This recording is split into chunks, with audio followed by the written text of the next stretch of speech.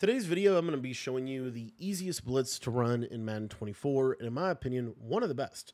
The cool part about this blitz is there's really not a lot of setup to it, and it's really simple to create really nice coverage defenses behind it, as well as, to create different run defense concepts and all of that. Now, this is out of the $3-2-6 formation in the Kansas City Chiefs playbook.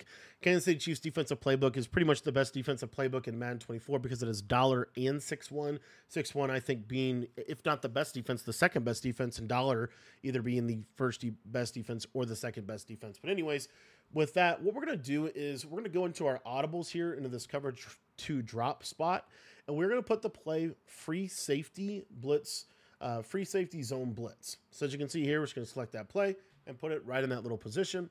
And then we're going to come out in that double safety blitz go. But really important, before you do that, make sure your auto flip is off and make sure your auto alignment is set to base. This is going to really help the blitz come in, but it's also going to help the coverage defense behind this be as effective as possible. So we're going to be coming out in the play double safety blitz or double safety go, and we're going to be audibling to free safety zone blitz as soon as we break the huddle.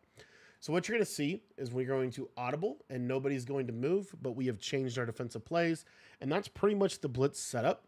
And then all you have to do from here is just basically stand just like here, just like we would if we were running maybe DB Fire 2 out of the same look. And now what you're going to see is this blitz is going to scream right up the A-gap. Now, the beauty of this blitz screaming right up the A-gap is it's going to make it so that it's hard for your opponent to be able to escape the pressure. Now, one of the things that they might do to try to escape the pressure is they might try to roll out. So if they're trying to roll out on you a lot, what I like to do is just hit R1 twice, which is going to QB contain. I love to pass commit when I'm running this defense if there's no threat of a run or if it's not a running situation. And what you're going to see is now if they try to roll out, they're going to roll right into the contain on the left side of the screen. Now, another little kind of advanced way to run this defense that I think is kind of an underrated way to run this defense would be to use shading based off situations. So, for example, here I'm playing, the Colts bunch. So one of my favorite adjustments is we're going to shade underneath, and then we're going to deep half this guy on the left side, which will take away double post. And then you have a choice with that slot corner. You can either leave him in that hard flat on the left, or you can feel free to put him in a curl flat. And then on the right side, you can also leave that outside third. Or if you want him to play the tight end wheel, you can put him in an outside quarter. So these are some ways that you can kind of adapt this blitz to fit a really, really meta offense and really arguably probably the best offense this year.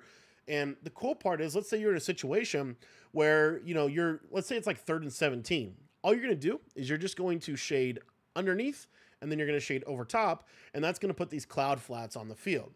Now, the beauty of these cloud flats is one of the most popular route combinations in the game this year is this little double corner route. What you'll see with these cloud flats is they will actually typically be able to play that. Now, in that situation, didn't quite able to play that, but again, that's, it's going to play a little bit better than that. And also, if you want to, you can feel free to shade outside. Now, the one thing I did want to say about the shade outside is it moves that corner on the left over to the right side against bunch for some reason. So that's something you need to be aware of, and I'll show you how to fix that. So let's say you want to run this defense and you want to shade over top and outside, but you don't want the guy to move. What you're going to do is you're just going to re-curl flat. So you're going to curl flat your slot corners, shade outside, underneath, and over top, and now you have those cloud flats there. And now what should happen is, let's say they run, kind of the double corner that everybody likes to run.